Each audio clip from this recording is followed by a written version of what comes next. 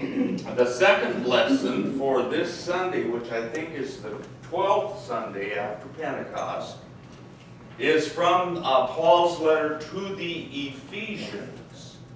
That's one of his great letters. They're all great.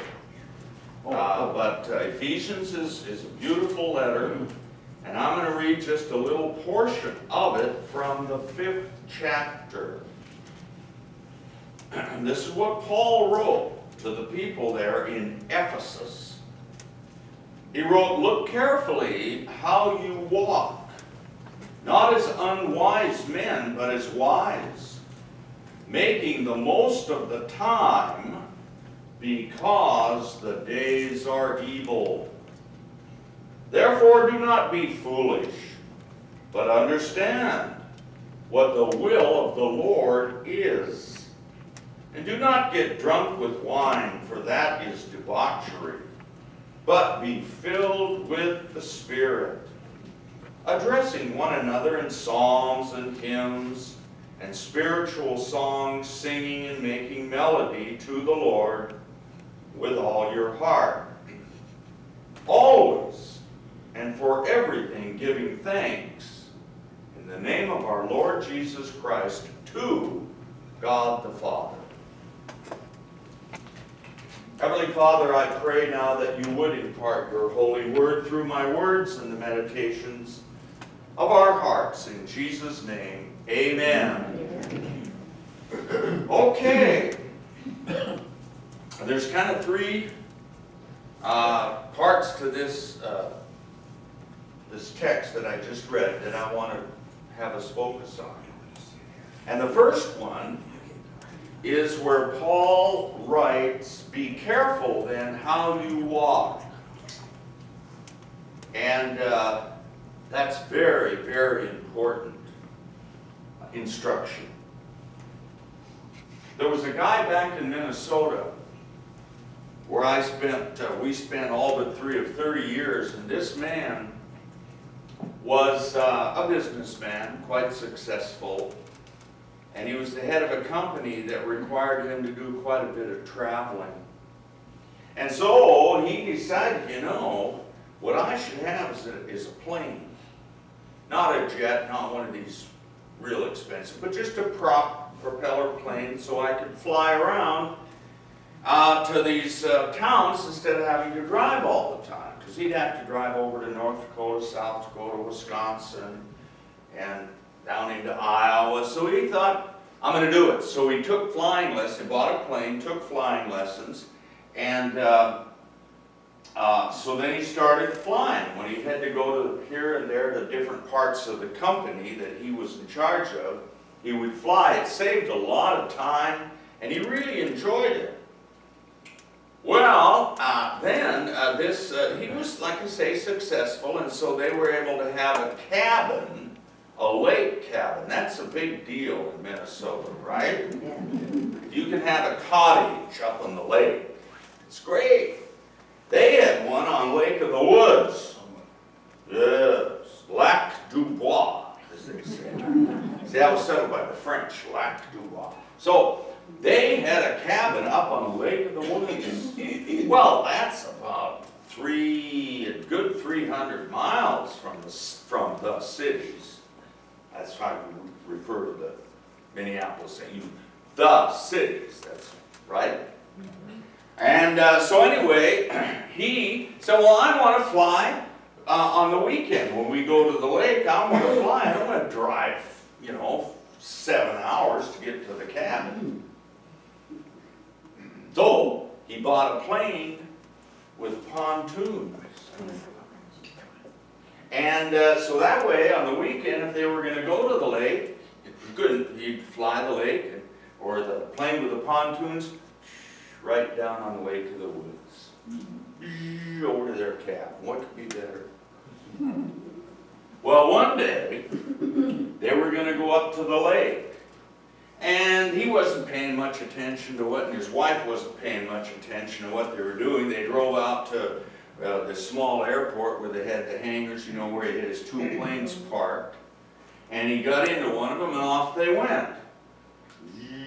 and he was, you know, well, they got into the pontoon one because they were going to the lake, and so they were flying on, and he was thinking. He was always thinking about business or stuff. And so when he got up nearing Lake of the Woods, he started to go down. He started to go down at the little airport in Roseau. Anybody ever been to Roseau, Minnesota? No? You should go there. And he was going to land at Roseau. And he was going down. All of a sudden, his wife, she looked up from the book she was reading. She said, "What are you doing?" He said, "Well, I'm going to land." She said, "You can't land here. This is the plane with pontoons." Oh. Whoa! And so he went, shoo. Wow. He said, "I don't know what I was thinking about." So he went over to Lake of the Woods, beautiful lake, still, and he set her down. Stop. And he said again to his wife, "Boy, I'm glad you caught me. That would have been awful." He said, "I really don't know what I was thinking about. I guess I thought I was in the other plane." "Oh, well, we're here safe and sound now." He opened the door and stepped out.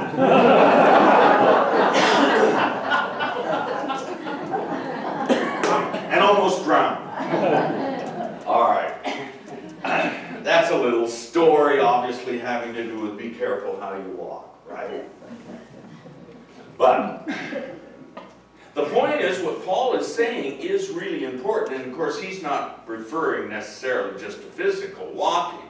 Although, as we get older, we have to be a little more careful about how we walk, don't we? I mean, that's true too. You know, you're not quite as limber, but what he's talking about is be careful how you live your life. Be careful how you live from day to day. And then he says, don't be foolish about it. Don't be unwise. Be wise. And then he says, because we live in evil days. Kind of interesting, isn't it? And you see, the reality is that nothing's changed. Back in those days, those Christians who lived in Ephesus had to be careful. He's reminding them to be careful because they had to be. Because what they were about as followers of Jesus was absolutely illegal. Right? For the first 300 years of the existence of the church, it was illegal to be a Christian. And it was. And every once in a while, the Roman authorities would decide to do a little persecuting. Sometimes they do it almost for the fun of it. Sometimes they would do it to distract attention from other problems. See, they didn't really care. You could have your little foolish religion if you wanted it. But remember, you must always be ultimately subservient to Rome. To Caesar Augustus. I mean, it was a tyranny like all other tyrannies. And so be careful how you live. Now for us, we don't have to worry about that. When Paul talks about evil days, he was talking about a situation quite different from ours, right? Nobody's going to be arrested today for being here. The police aren't going to come busting in the door and arrest anybody or shoot anybody. You know, sometimes I think we forget how thankful we should be for the freedoms that we often take for granted. Do you know, I'll give you a little history lesson. Do you know that we live under the Constitution of the United States, which is 7 articles. And then there's the Bill of Rights, which were passed right along with the Constitution. The Bill of Rights are the first 10 amendments. Because the people said, well, we don't want just a system of government, an executive branch, legislative, judiciary. That's what the 7 articles are about. We want to make sure that it's right there in black and white that we have certain freedoms, certain rights. So they said, okay, we'll have a Bill of Rights. And the First Amendment to the Constitution guarantees 5 rights. You know what the first one is? Freedom of religion. Freedom of religion. The Founding Fathers knew that that is the most important. Congress shall make, here it is, Congress shall make no law respecting the establishment of religion or prohibiting the free exercise thereof. And then it goes into freedom of speech, freedom of press, freedom of assembly, and freedom to redress of grievances. Those are the 5. But the first is freedom of religion. For most of history, and even today, in most places in the world, people do not have what we have. Huh? So we should be thankful for the freedoms that we have. But that's not to say that the days are totally safe and sound. The days are evil. Be careful how you live. Let me give you kind of a mundane example, but I don't know. I was told, just Friday, I was told about an elderly lady who, I was told about this because this elderly lady had come to the person that was telling me and had asked the person who was telling me the story. This other lady came to her and wanted to borrow $25,000 cash. And the lady that was telling me, she said, I couldn't do that. And I said, well, what was going on? And she said, now this, and I know it's true because this person who told me it wouldn't make it up. It'd be like if one of you told me something, I'd know it was true. This lady had sent $100,000 to a man with whom she'd fallen in love, who worked for the United Nations, but lived in Africa.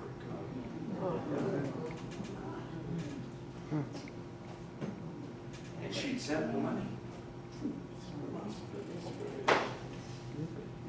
I had a lady, and she's deceased now, and this was a long time ago, so nobody, you have to be careful. But you won't know that. You won't be, I can tell this story too. And I never make this stuff up. I don't know the story about the guy in the airplane. I read that. I mean, I talked about it being in Minnesota, but I mean, that's about it. But I don't make this stuff up. There was a lady that called me one day. And this was when I was over at the church where I was before I retired. Oh, wonderful lady. And she said to me, she said, I'm so ashamed of myself. Can you come over? And I went over, and she told me this story. She had been notified by some people in Toronto that she had won the lottery in Canada. And all she needed to do was to send a couple $100 to take care of some paperwork, and then she would be sent $2.5 million. Well, so obviously, I mean, she sent the 200.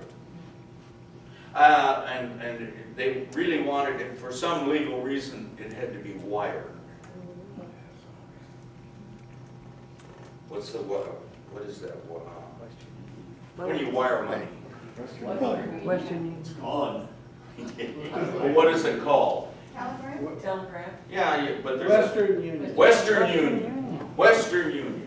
So she sent 200, and that was great. Then there were some taxes, provincial taxes that had to be paid. So, well, of course, I mean, if you're going to get $1.5 million, what's a couple thousand? And over a period of weeks, she, and this, not making it up, she had sent $8,500. So when I went to see her, I called that. They lived in a county island. They lived in one of the parks that's an island. You know what that means? It's not Mesa. It's not Mesa. And so I called Maricopa County Sheriff's Office and had a deputy come out. We arranged it. He came later that day, and I came back and talked. And he explained it. And I remember I said to the deputy, I said, is there any possibility that she can get that money back? And he said, absolutely not. Do you know that these crooks, and some of them are scam artists that are going to try to get you to send money because they tell you you won the lottery like that. But others of them are people that are going to fix your roof, even though it doesn't need fixing. Do you know that people like that are not stupid? They target, they know who lives in which zip code. Did you know that? Oh, yeah. Yes! If your zip code is 85120, which is our zip code, you know that there's a huge number of seniors living in parks or living in places like Fountain of the Sun. Seniors. And what do the crooks know about most seniors? They have some money. Some have money. Some have a lot of it. But that's not the most important thing. No. That's not the most important thing. They hope you have money. But a lot of seniors, but you might have some. The most important thing they know about Honestly. you, and you, and you, and you, and you, is that you're not pretty, you're 9 times out of 10, you're very honest. Because that's the way you were brought up. You're honest, you're kind, you learned how to work about the same time you started school. And when you give your word, it's good. They know that about you. They know that about the greatest generation and this generation that's right behind it. And so, if they can get a hold of it, and they know that all of us, gee, wow, winning a prize or something, but that's not the most important thing. They know that you are honest, that you're hardworking, and sometimes because you come from North Dakota, you might be just a little gullible. Don't record that. It's off. No, I don't. I mean, the people of the upper Midwest, the people of, people like my parents, they're salt of the earth. They don't automatically think that somebody's trying to scam you, do you? No. You don't think that? Okay, I'm way off on a tangent. But it's important. I mean, Christianity isn't just about it's not about stuff that's way up there, Paul says, be careful how you walk. Be careful how you walk in a tyrannical state. Don't go walking down the street carrying a cross in Ephesus, because if you do, you're liable to be, well, they couldn't shoot you because they didn't have guns, but you're liable to be killed for that. Use your sense. Now, we tell us to carry the cross because we live in a free country. We can evangelize. Nobody ever threatened Billy Graham for preaching to hundreds of millions of people. But that was not the case in Ephesus, so be careful. And so today Paul says, given our situation, be careful. Okay. Secondly, Paul says, let the Holy Spirit guide you. That was the second part. Remember that the Holy Spirit is within you. Remember what Martin Luther said, I believe that I cannot by my own reason or strength believe in Jesus Christ my Lord or come to Him. Nobody's here today because you decided to be here on your own. Nobody's a Christian because you can decide to be a lion. You can belong to the lions. You can be, all these names. You can be a lion. You can be an eagle. You can be a moose. You can be an elk. An elk. There's more. You can decide to be a Republican.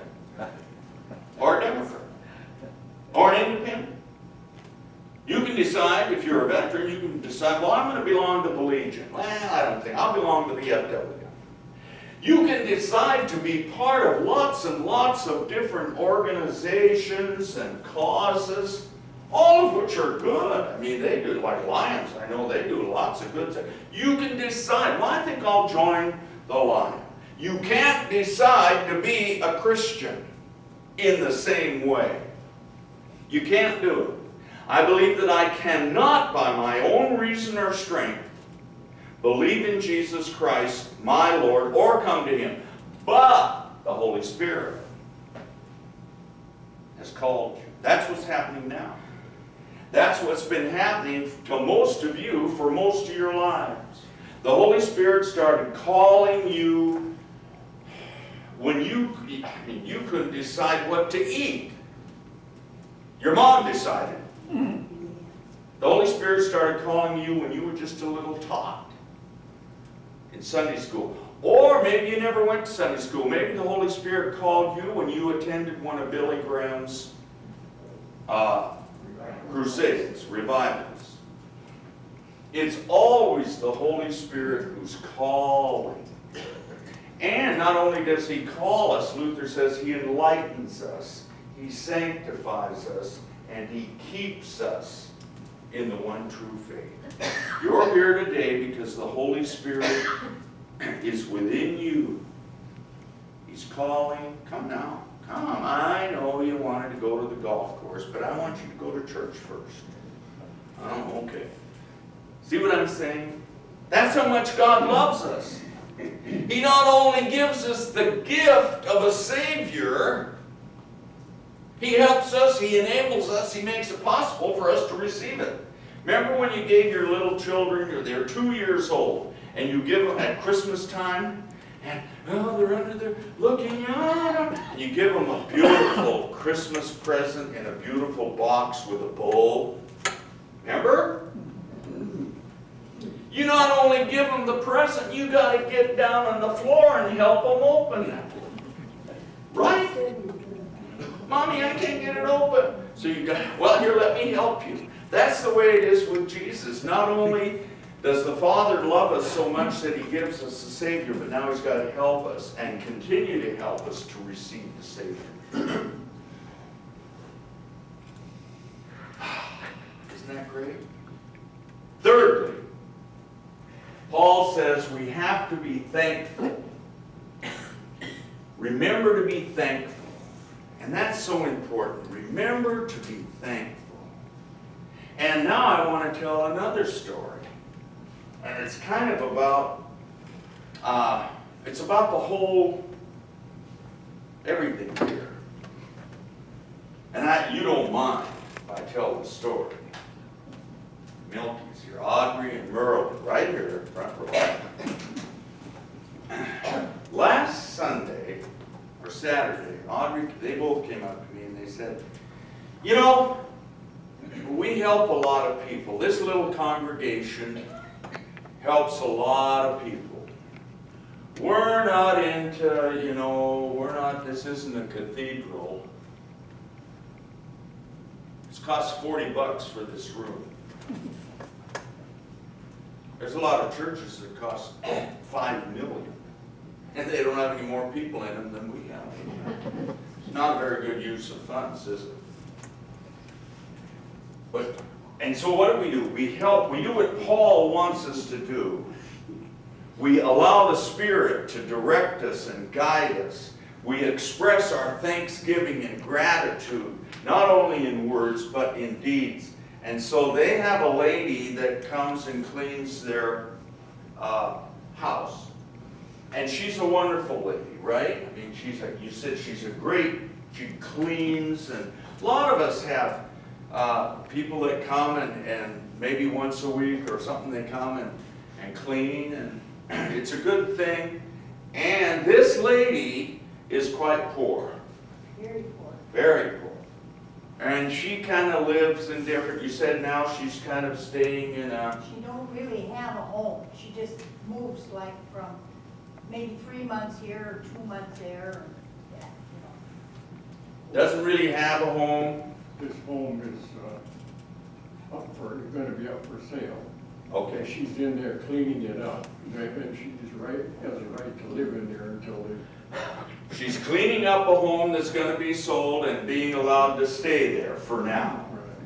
So, I mean, this is a poor lady, but she's a wonderful lady who works hard, does a great job, doesn't have a car, has to have a friend drive her to the house that she's going to clean. And one day, she happened to mention this, and she happened to say, you know, boy, if I just had a bicycle. And then, when I'm in the neighborhood, you know, I wouldn't have to walk to the next house, especially when it's so hot out. It's still hot riding a bike, but at least you get there sooner. And so I could ride my bike. So you came and you talked to me about it, and Jerry was here, and I talked to him about it. He's the chairman of the board. And I said, well, we can help with that.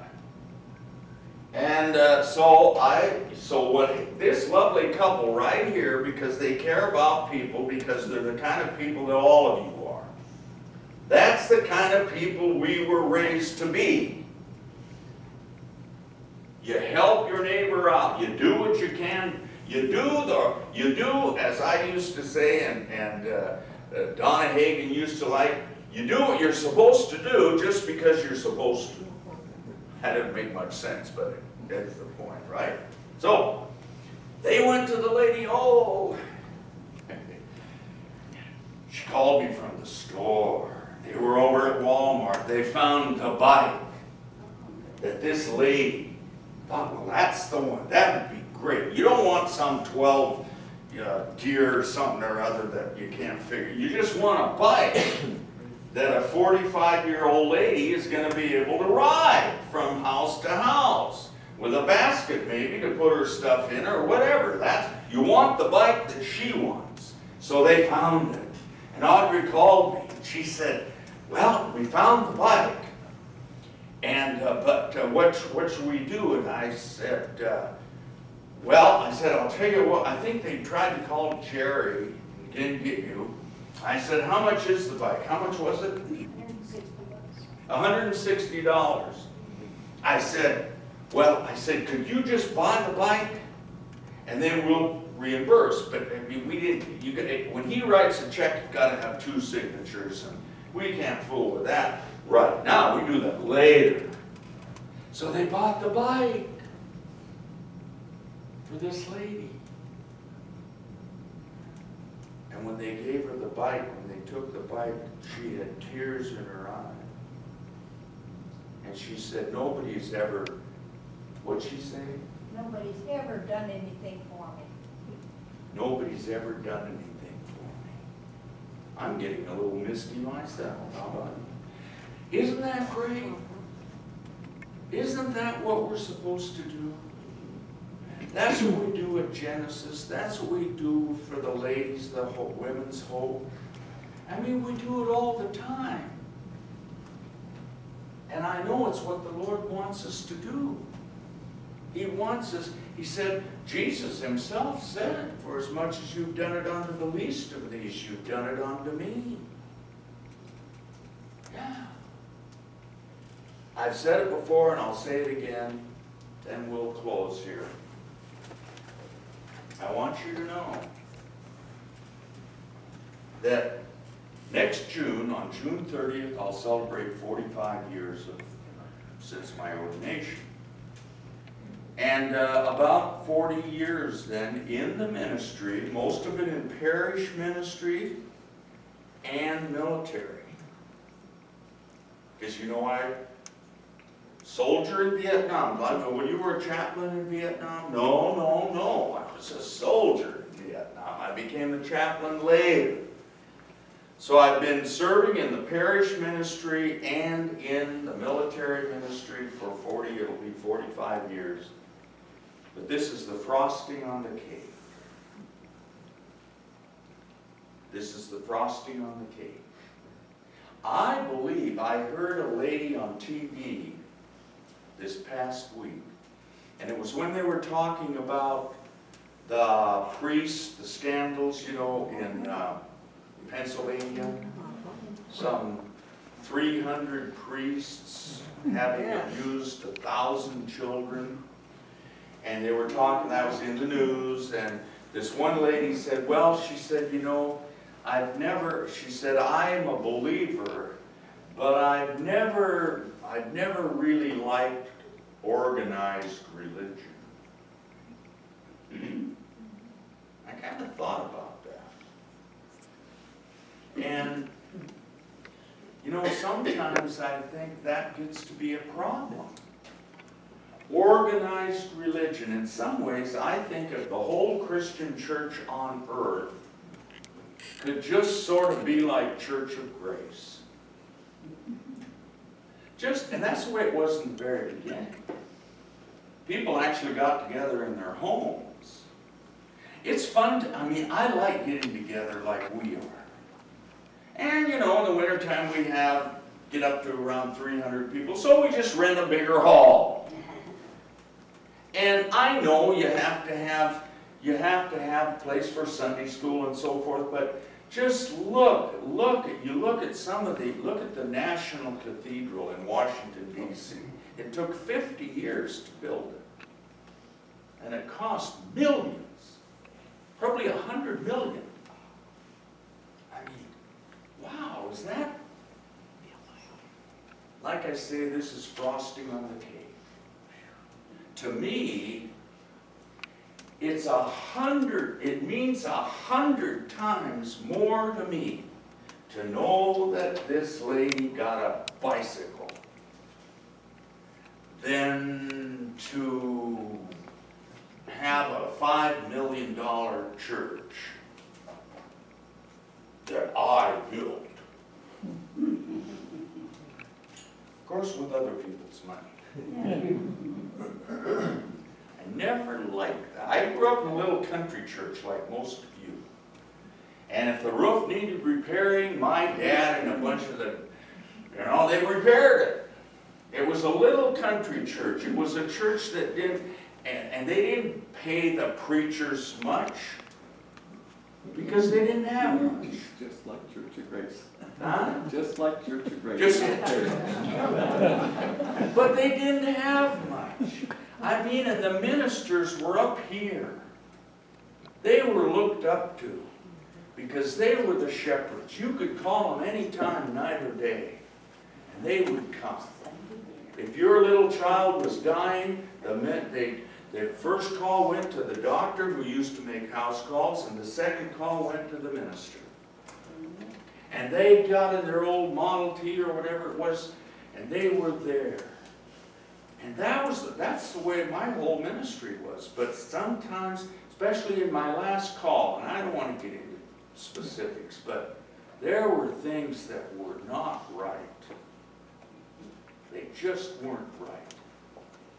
And I'm so glad that even though I retired, what, 5 years ago? 4 years ago. I retired 4 years ago, but I'm so thankful that I've been able to spend my retirement with you. Because it's brought back a sense of satisfaction, a sense of serenity, a sense of fun, a sense of feeling, you know, now I'm back to doing what I know the Lord wants me to do. And I don't have to mess around with a lot of stuff that I know for a fact was wrong. So, I'm thankful, very thankful to all of you. And I don't know how much longer we're going to go. I don't know, you know, if I should retire full. I don't know what I'm going to do, and I'm not worried about it. I'll think about it, but I don't know. But I know one thing. In November now, it'll be 3 years. The 3 years that we've had Little Old Church of Grace, we have helped literally hundreds of people. Many individually, like these families with the children.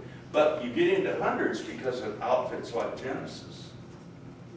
They feed up to, in the winter, they feed up to 150, 200 people a day sometimes.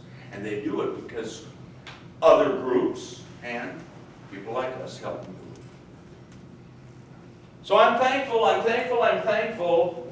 Now what we're going to do is we're going to sing about, remember I said the Holy Spirit calls us?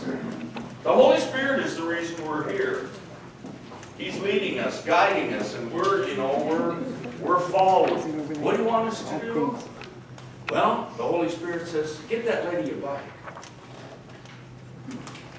You say, oh, he didn't really say that. Well, maybe not in so many words, but he said it. Let's sing number 150. Come, Holy Spirit. Goodness. Hear us now as we pray the prayer our Lord taught us to pray. Our Father, who art in heaven, hallowed be thy name. Thy kingdom come, thy will be done, on earth as it is in heaven. Give us this day our daily bread, and forgive us our trespasses, as we forgive those who trespass against us. And lead us not into temptation, but deliver us from evil. For thine is the kingdom, and the power, and the glory, forever and ever. Amen. May the Lord bless you and keep you. May the Lord make his face to shine upon you and be gracious unto you. And may the Lord lift up his countenance upon you and give you peace. In the name of the Father, and of the Son, and of the Holy Spirit. Amen.